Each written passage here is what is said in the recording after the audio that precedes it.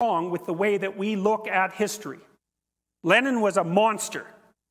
And if you want to know about that, you can read Solzhenitsyn's writings about Lenin. Because the communist apologists say, well, it wasn't Lenin. Lenin was a good guy. He was all motivated by love of the working class. It's like, well, his henchman was Stalin.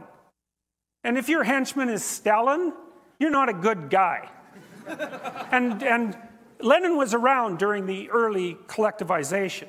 And if you read what he wrote, you'll find out that he was perfectly willing to have any number of people die as long as his ideological system could be brought into being. So there's no celebrating Lenin. There's no we're cool, young, Marxist, hip revolutionaries, and he's our idol. It's like, there's none of that. Not if you know anything. Not if you're decent.